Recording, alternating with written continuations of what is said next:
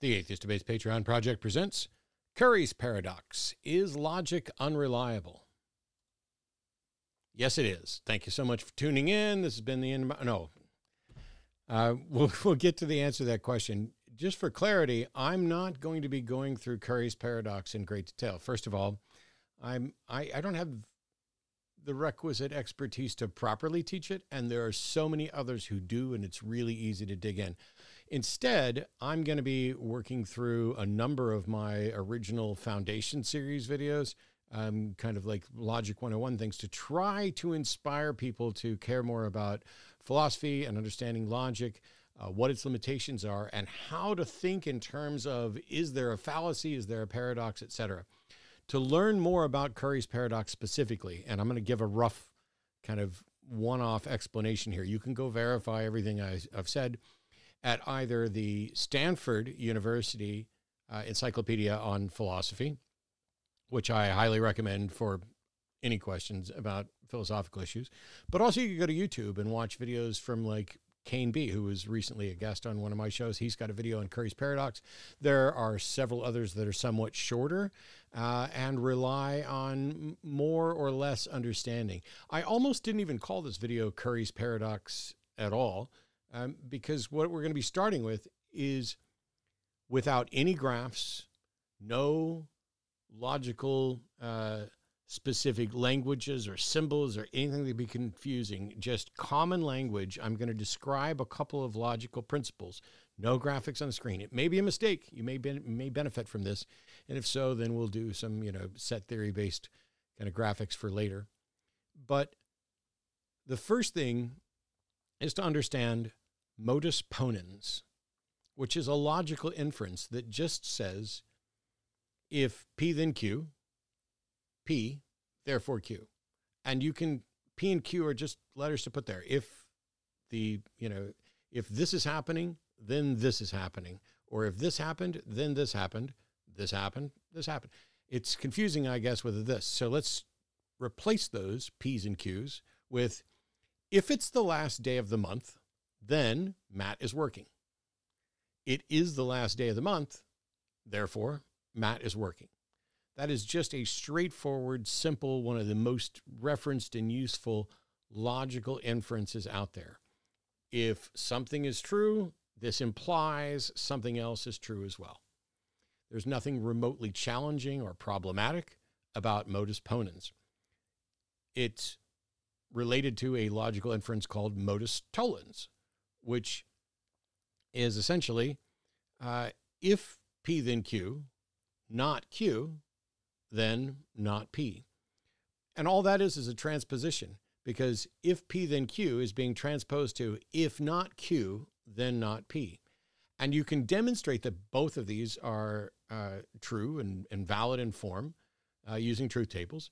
And you could reword this from, if it's the last day of the month, then Matt is working, to, if Matt is not working, it is not the last day of the month. Matt is not working, therefore it's not the last day of the month. Modus ponens, modus tollens, nothing controversial about that, really. That transposition is logically valid, and you can demonstrate it by looking at truth tables. There are, though, invalid transpositions. Two in particular I'll talk about real quickly. One is called affirming the consequent. So if you have if P then Q, Q is the consequent. And it'd be like, if it's the last day of the month, then Matt is working. And if you were to say, Matt is working, you're affirming the consequent, then you could say, therefore, it's the last day of the month. Except that's not true. That's why this is an invalid structure. It is a fallacy, because if it's the last day of the month and Matt's working, therefore it's the last day of the month, is wrong, because I might also work on other days throughout the month. Similarly, you also have denying the antecedent, which is if P then Q, not P, therefore not Q. And that's also invalid, because you could say, if it's the last day of the month, then Matt is working. It is not the last day of the month, therefore Matt is not working. But that's not necessarily true, because I might be working on some other day of the month. The way to resolve both of these, by the way, is to change the if to if and only if.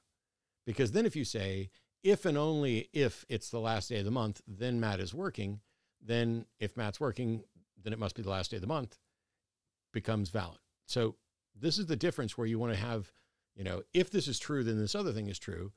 And this other thing is true only under the circumstance that this is true. It's a distinction. I remember in my early logic classes in naval nuclear power program, which was basically about logic gates, and you had AND gates and OR gates and exclusive OR gates and NAND gates and all of these things here.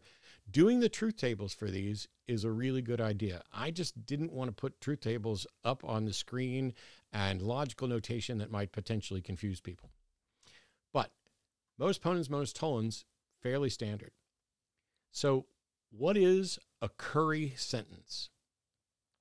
It is, for the purposes of this paradox, a sentence that is self-referential, which ties the truth of that sentence to some conclusion. So you could say something like, if this sentence is true, then Matt is working. And that's just modus ponens again. If this, then that. If this sentence is true, then Matt is working. This sentence is true, therefore Matt is working. Nothing about that is problematic. It may be the case that those two things aren't tied together.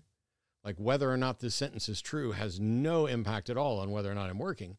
But from a logical structure, if you say, if this sentence is true, then Matt is working, this sentence is true, therefore Matt is working, that is just modus ponens.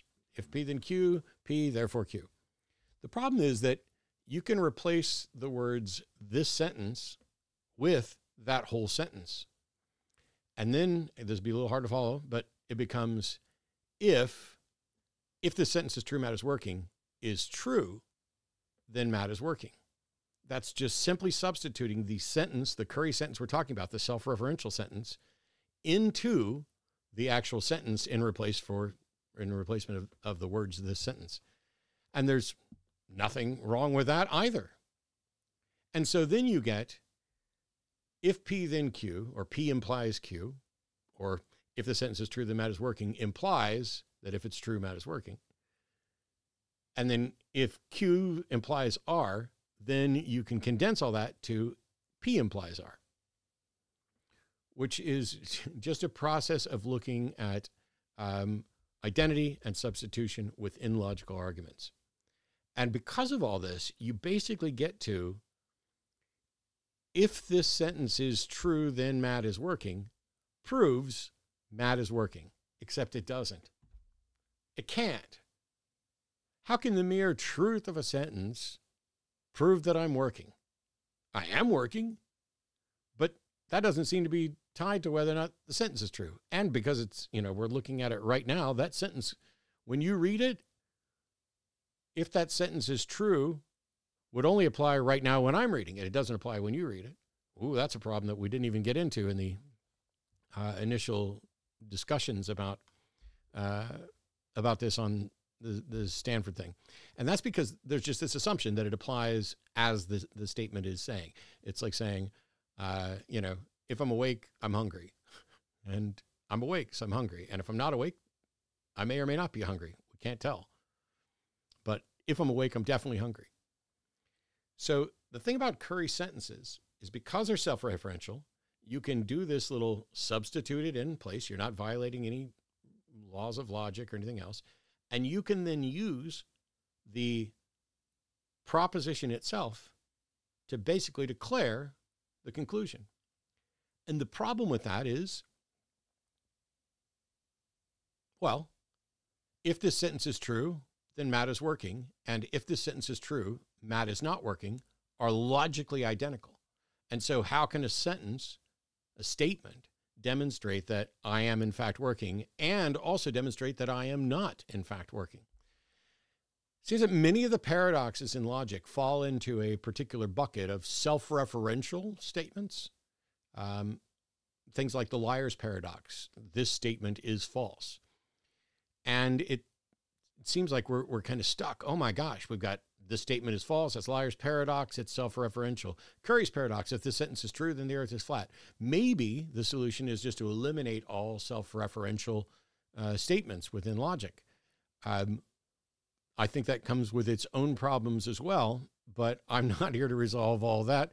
And I'm not even here to pretend that any of us can resolve Curry's paradox. There are a number of different proposed solutions to this, and it may be one of the biggest problems in logic.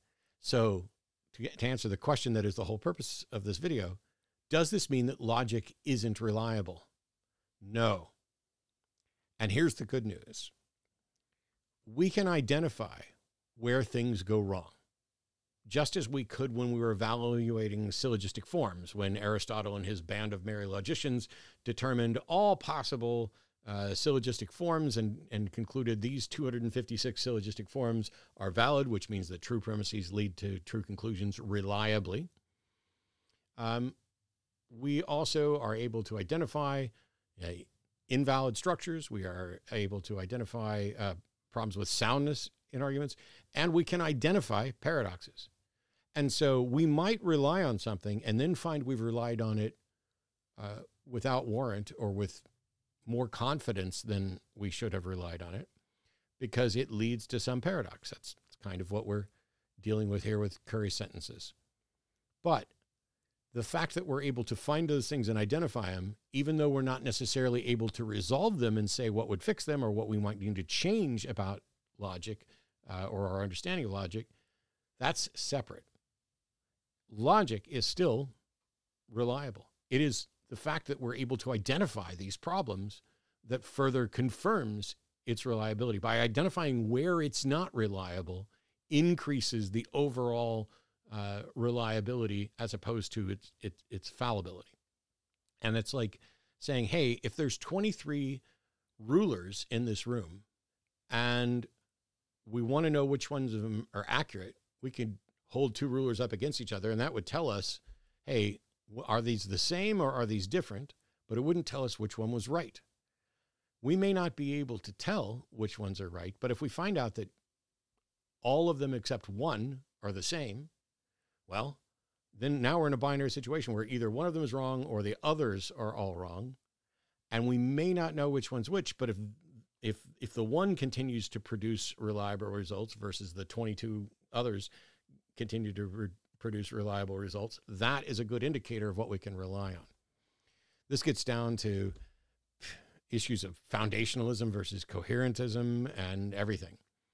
But the other question or the other issue that it raises for us is that it means we need to be diligent about the structure of arguments. Most of the time we're having arguments in conversational form. We're having public debates where we say something or we cite some information and we have some sort of implied argument, or we might have a loosely structured argument that is based on something that may not actually be true and it may not even be valid in structure. But other times you'll see arguments and debates where somebody puts if P then Q and this and a bunch of stuff on the screen, and we lose the audience, which is why I wanted to try and see if people could understand this without having that stuff on the screen. Because in debates and conversations where we want to talk about logical reasoning at a level that maybe the average person in the public isn't familiar with, they're perfectly capable of understanding if this stuff had been explained, but we just go in and it's like, if P then Q, P therefore Q, A equals A implies B, B implies C, therefore A implies C.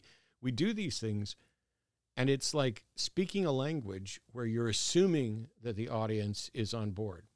And I have no problem with producing content like that where people can go out and do the research. Dawkins was once called out for using jargonish and field-specific language that the average public couldn't understand. And somebody was like, you should speak in a more common, plain-spoken way. And his reply was, no, they can go look it up. And that's fine if you're trying to encourage education. But if you're trying to encourage understanding, that may not be the best approach. I'm fine with both of them. It just depends on what your goal is. But logicians are basically diligent about the structure of arguments and language and making it as clear as possible, but it takes a lot of time to get to where you can understand how to even read those things. How to figure out, do we have a hidden equivocation fallacy somewhere? Is this P the same as this P? If P then Q, if and then you assert P. But another thing to look for is triviality. And this will help with things like the Raven's paradox that we talked about a little bit about before may fall under this notion of triviality, and definitely with things like a Curry sentence. In logic, triviality is whenever a statement can demonstrate anything. When you say, if this sentence is true, then the earth is flat, that's not the same sentence as if the sentence is true, the earth is flat, it is true, then the earth is flat. There's a slight difference there. What is it that's being called true? The first sentence or the first sentence that refers to itself? If we merely declare the conditional is true because we can make a self-referential state be equivalent to itself, what have we accomplished? But an argument is trivial if it can affirm every claim, and that's what happens with Curry sentences. Curry sentences are such that if the sentence is true, Matt is working. If the sentence is true, Matt's not working. If the sentence is true, God exists. If the sentence is true, God doesn't exist. If the sentence is true, the sky is pink. If the sentence is true, the sky is solid. If the sky, it's not solid. Matt's working. Matt's not working. It can affirm anything. So go learn about Curry's paradox. Keep an eye out for similar tricks in logical argument. It takes time. It takes experience and practice, but you don't have to go take university level courses in logic and then understand, modus ponens and modus tollens. It would be nice. And makes it much easier to spot fallacies like, denying the antecedent and affirming the consequent. But when you're arguing, be extra diligent and pause on occasion. Take time to take notes, if you can, in order to evaluate the argument's form and content. Use your downtime when you're not arguing to learn about the outliers and the curiosities, and it'll make identifying fallacies much easier, and it'll make it easier to spot things in common language arguments. You'll get a feel for it, and I'm not telling you, trust your feelings, Luke, or your feelings matter, but you'll be training your gut to more intuitively say, hang on, say that again, because I think what you said, I think what you said is a fallacy. Can we write that down? Can we draw that out and see if the syllogistic form is correct and if we all accept the premises? Look for examples of self-referential sentences in arguments and anything that seems wrong. If you're in a position where somebody's unwilling to write down, restate what they said and write it down, you're either under incredible time pressure in a public debate, in which case perhaps both of you should have assessed this prior to the actual debate, or you're in some weird situation that I don't understand. Because for most of you in conversational discussions, you're not going to run across somebody saying, oh yeah, well, here's my proof of God. If this sentence is true, God exists. You're not going to run across that thing. This is understood well enough, but you might run across a hidden or disguised version of it. And if you didn't know that it existed, if you didn't know this problem was there, you might then reach the conclusion that either whatever conclusion they reached is true, or that logic is wholly unreliable and should be tossed aside, neither of which is warranted. So plato.stanford.edu and a number of great videos on YouTube going through paradoxes can be really fun, even if you don't grasp them right off the bat. The more you know and understand about this, the better you're going to be at identifying fallacies when in discussion with other people. Common language, informal logic fallacies can still be grasped once you understand what the formal fallacies are. Thanks for tuning in. We'll see you next time.